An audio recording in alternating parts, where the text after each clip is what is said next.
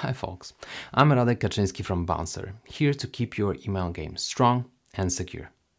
Today I'm going to say a word, or 7, about email authentication methods.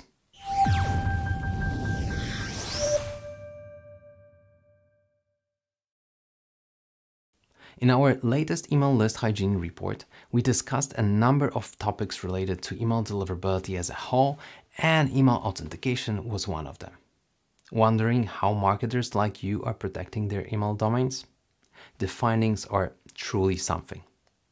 We asked a group of marketers which authentication methods they use to ensure their emails are both secure and credible. Here's what they shared. An eye-opening 43% reported they don't use any standard methods like SPF, DKIM, or DMARC. This is a huge portion, potentially exposing their domains to risks. Not great, marketers. Not great. Now, looking at those who do prioritize security, 37% utilize DKIM. With this method, you can verify the sender's identity and whether the emails have been tampered with during transit or not. Closely behind, 36% are implementing DMARC.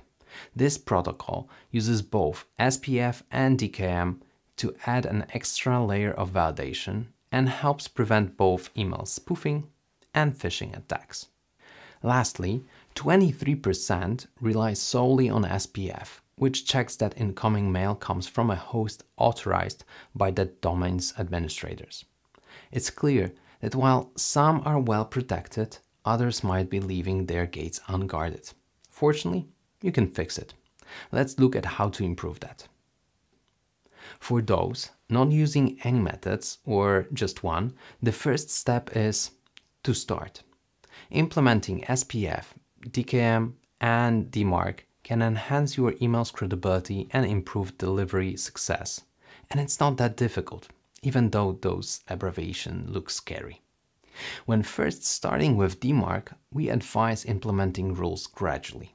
First, setting known rule, which does not block messages but sends the reports back to you. This way, you'll be able to at least see that someone impersonates you. But it will also show you if some of your tech stack is not properly configured if it comes to SPF and DKIM. When you are already integrating a combination of SPF, DKIM, and DMARC together, but with non-rules, it's time to upgrade.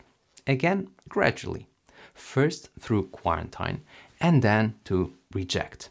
That kind of setup provides really solid protection against identity theft and spam.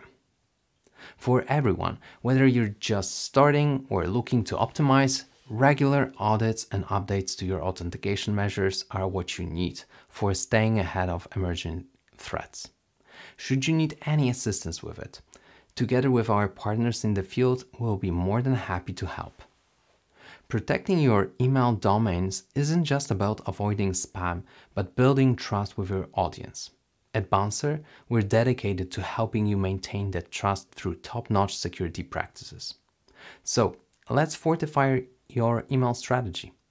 I'm Radek Kaczynski, and I'm here to help you drive through this complex email marketing journey.